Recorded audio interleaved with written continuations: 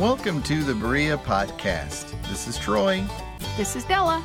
And we're releasing this on November 7th, 2017. And this recording has been sitting on the shelf for 1 month exactly. October 7th was a special day, A, because it was my birthday, but also because it was able to go to the Madison County Public Library's Know-It-All Festival. And very suited that would be your birthday. Hey! Know-it-all and all. Ha! Coincidence? I think not. Okay. But Della, unfortunately, you were not able to go to that, right? Right. Even though it was your birthday, I was out of town on that day, so we didn't go to the Know-It-All Festival. But you have shared with us some things that you learned at the festival, and you had a great conversation with the organizer of the festival. So I thought that was really good. I would have been better to have been there, but I was glad that you shared the information with us. Absolutely. That's actually a challenge to all of Berea.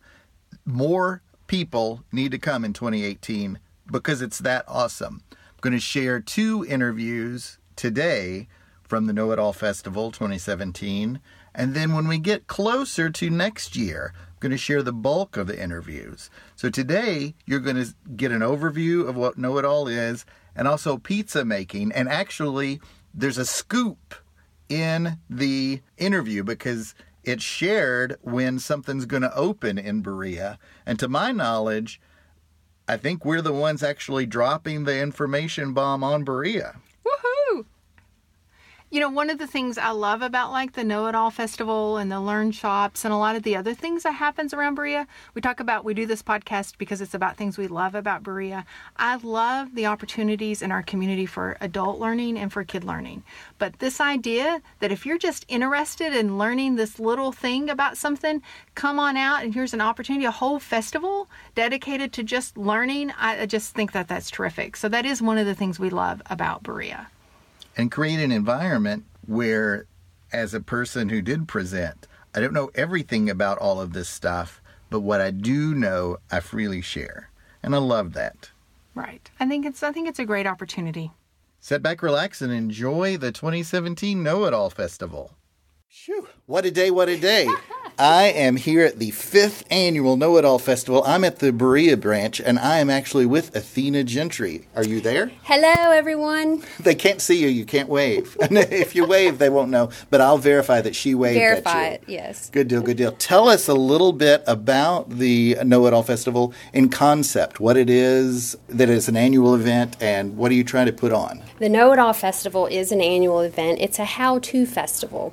So it's businesses, it's organizations, it's members of the public, it's members of the Madison County Public Library staff, and it's just people with talent that are willing to present their talent and share what they know with the public. And usually we've been getting about 600 to 700 people per location every year, and this year's been beautiful weather. Everyone has come out. We've had a great food truck, so everyone's stuffed on fried foods. We also have Noodle Nirvana next door and Native Bagel down the street and Clementine, so there's no reason at all not to have been here and not to have shown up. You can stay all day. It is an all-day event, yes. Everything, all these presentations, though, are designed to be 20 minutes. And then you go to the next thing, and it's just as exciting. I love that concept. Yes, and it's to kind of, how I say it, is just to put the taste in your mouth on a subject that you didn't even know you wanted to know anything about before. And now you've got this taste in your mouth, and you want to find out more about it, and you want to get involved with the presenter, and you want to get involved with that organization or that business or whatever it may be. We've had 2 organizations, businesses come in that have met each other. Someone needed to hire someone needed a job. We put them together. They found each other. Awesome. We've had lots of great success. This year alone, we've had 16 businesses, 11 organizations, 39 members of the public, and 9 staff members doing presentations. So That's a big deal. That's an investment in the knowledge and just the excitement of the community. Absolutely. That's why we love it. And to let you know furthering exactly what you just said, I just led one on podcasting. And it was a couple that was here from around Indianapolis that they were in Berea just to get away. And they saw all the signage and they said, that's so interesting. I want to be a part of it. They came in and they want to now start doing a podcast about their town.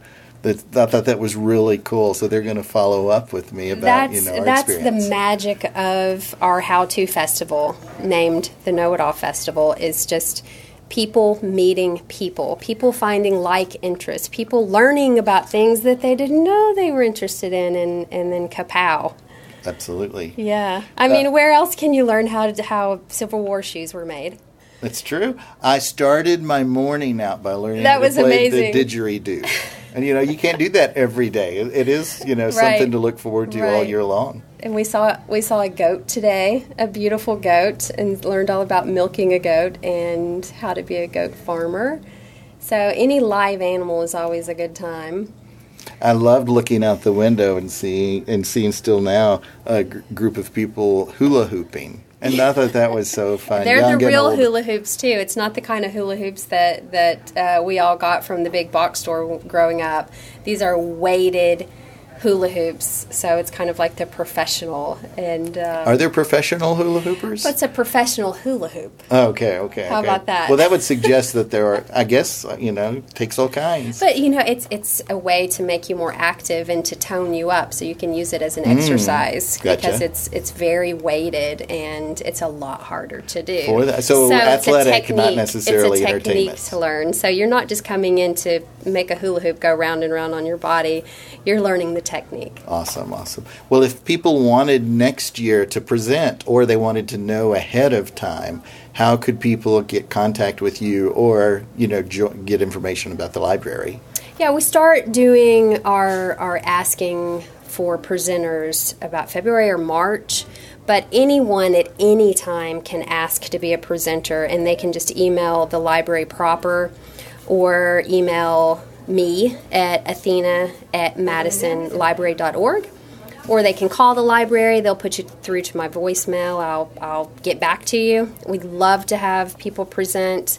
The hardest thing, there's so much talent in this county and in and around this county. The hardest thing is talking people into presenting in front of other people. Oh. And so if they'll do it, come on. We'll love to have you. We were friends by the time we left. That's what happens. That's what I'd like to tell people, that there's a lot of people, but each session is quite intimate. So I agree. Thank you so much for doing this, and I'll make sure to have all the links with the library connected on the BereaPodcast.com. Okay. All right. Thank you. Thank you so much. All right. Thank you, Athena, for speaking with me. Right after I talked to Athena, I walked into the community room at the Berea branch of the Madison County Public Library, sat down, and in front of the room was a gentleman who had several to-go packs from Apollo's Pizza. He opened them up, pulled some out, and then pulled some containers of just dough ready to go, some equipment, and then taught us how to prepare pizza crust.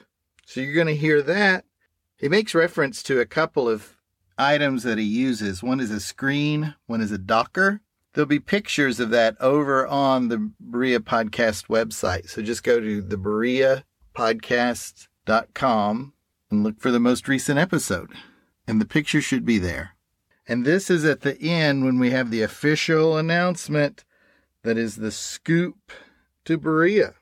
So Apollo Pizza Guy, take it away.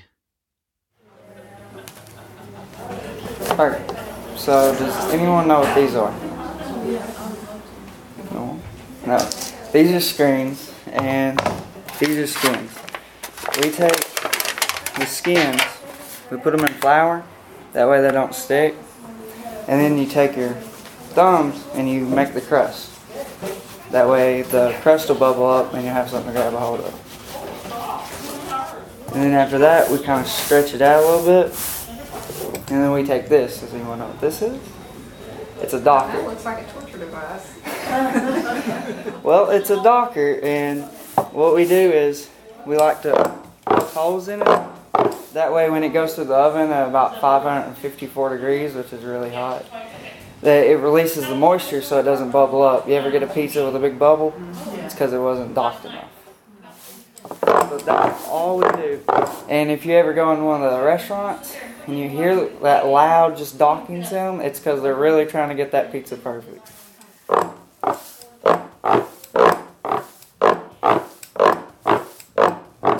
And we like to do this thing called slapping a skin or tossing. Like, you can do this, which is slapping, or you can toss it. And all it is just to be cool. It's all it is. It really is. Like, I've seen people stretch it like that don't know how to do it, but it's all for show. You can stretch it all you want as long as it fits on that.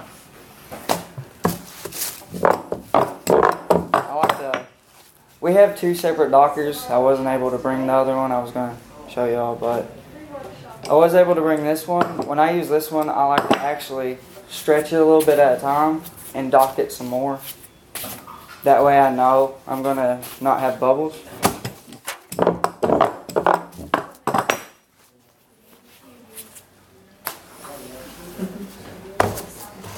As you can see, it's very hard to stretch this little bitty thing onto this big screen.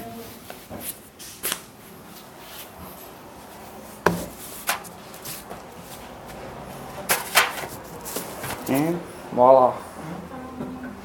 And when we actually put the cheese and sauce on there, we take the sauce to about the, where we pinched it?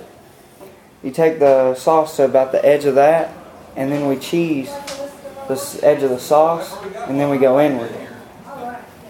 That way, it's an even amount of cheese, and the cheese actually, if you put it on the edge where the sauce is, it does this thing called anchoring.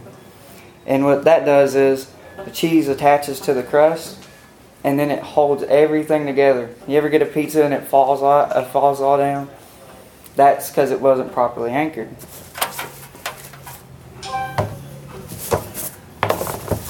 Now, who would like to do one? Anyone else want to do one? I got plenty. Come on. I'll try it. You want to try it? I'm an elementary school teacher. I have no shame. Hey.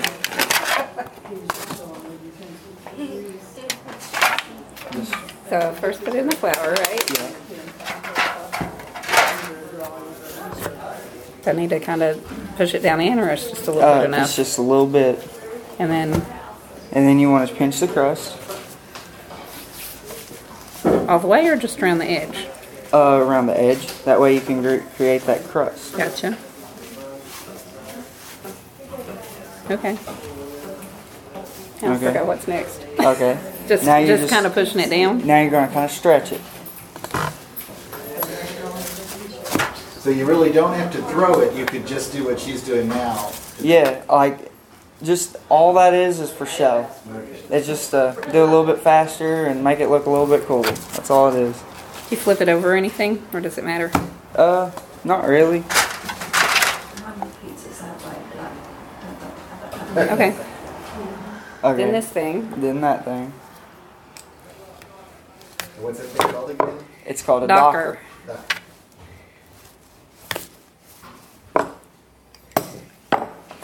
And I can like throw it between my hands, right? Yeah, you can do that. Or you can toss it. Or you can just sit there and... I think if I toss it, it'll probably land on me. I know. I'm not very sporty. What? We have cameras. Oh, so are you saying do it or not do it? You'll go viral. Yay! Look at that. It didn't look as pretty as when you did it, though. It just takes practice. I've been doing this for You kind of put a spin on it. Yeah. I caught it. You use this, but in That's good. place of that. Huh? Is there anything you can use in place of a docker if you don't have one? Not really. If you ain't got no docker, you ain't got no pizza, really. Where do you get the dockers? We buy them from a company that sends us all of our equipment, like the screens, Like our screws, they actually don't look like this when we get them. Like they're actually brand new metal. But we have to season them and put butter all over them and run them through the oven a lot to be able to make the pizza not stick to the screen. And I mean, we have one company, I'm not sure the name, but basically they just bring us a big truckload of stuff, like once a week, sometimes twice. Well, I mean, I make pizzas all the time and I don't use a docker, but I Really? can see the value. Oh yeah. And does it make a difference, like if you make a thick crust pizza, that is it more important than maybe a thin Somebody else's crust? turn. We actually, our thin crust comes pre-made, but actually I did work in a place that made thin crust. So a docker is really good for crust because it does release all the bubbles no matter if it's thin or thick. But I would... So then that doesn't have anything to do with it. I just wondered if you had more bubbles, if it was a thick crust. Than Oh, yes. If you have a thick crust, it's definitely going to bubble more.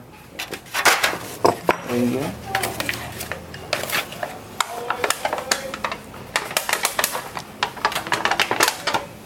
So do you share your recipe for the crust? We do not. That is beyond me. That's district manager. That's her doing. She created the recipe, and I've actually heard of people trying to buy it. And I actually have some pizza for everyone if they want some.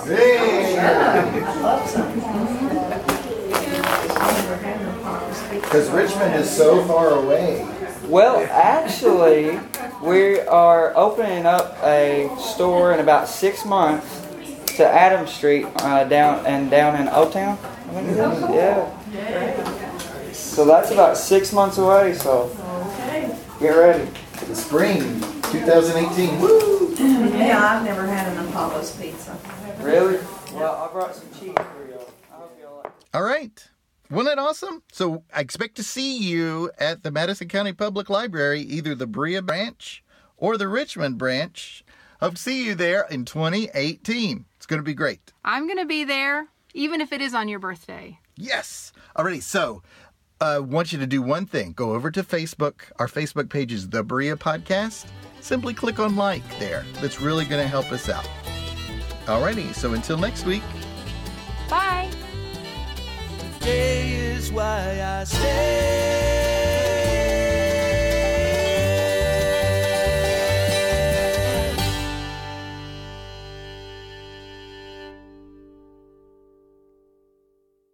Or the Richmond branch in 2017. Nope. 2018.